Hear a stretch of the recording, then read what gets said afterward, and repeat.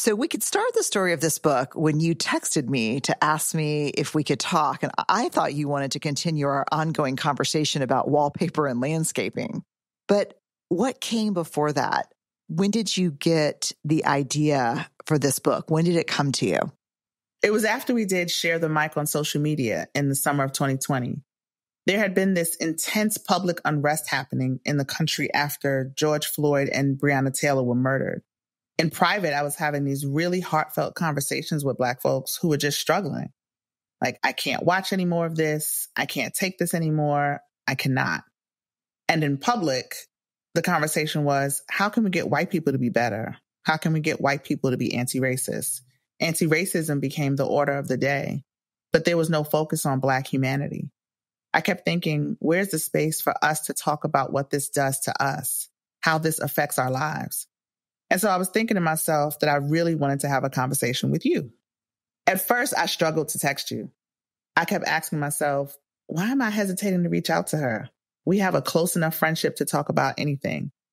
Your work is so important to me and my experience as a human being.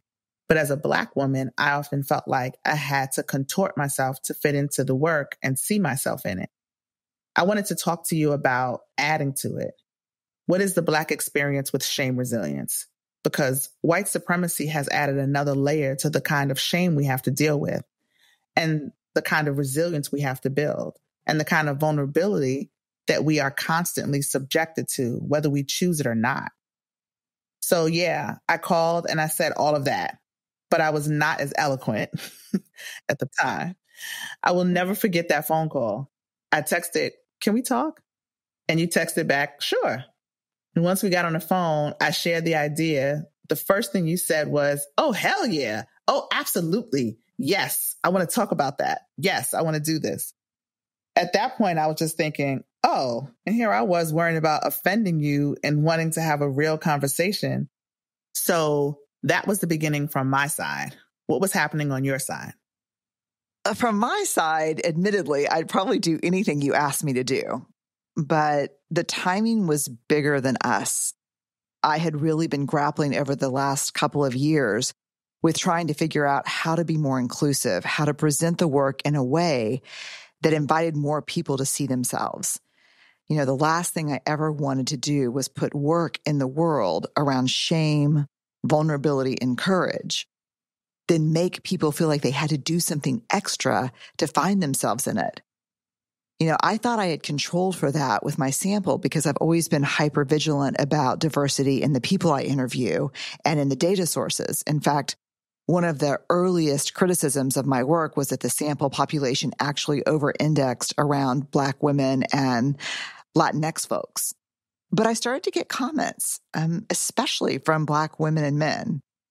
Comments like, you know, I'm having to work at this more to see myself in it, more than I would have preferred, or more than I would have liked to have to do.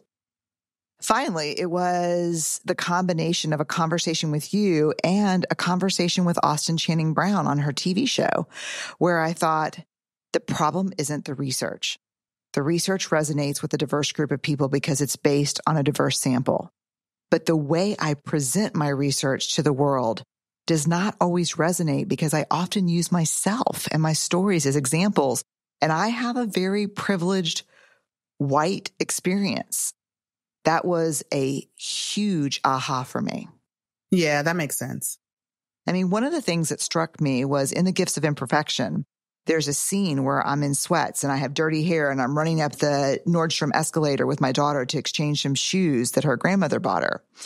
Immediately, I'm overwhelmed because I look and feel like shit, and there's all these perfect-looking people giving me the side eye. And just as I start to go into shame, a pop song starts playing, and Ellen breaks out into The Robot. And I mean full-on, unfiltered, unaware, just sheer joy.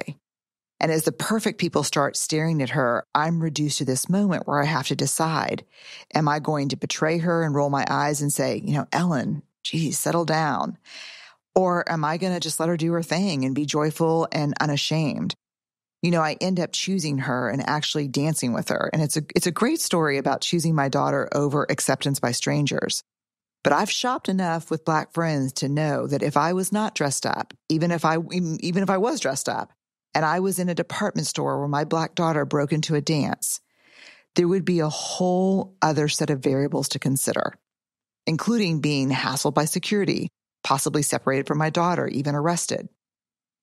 So when you asked me if we could focus the work through the lens of the Black experience, it was a hell yes from me. I want to figure out how to better serve.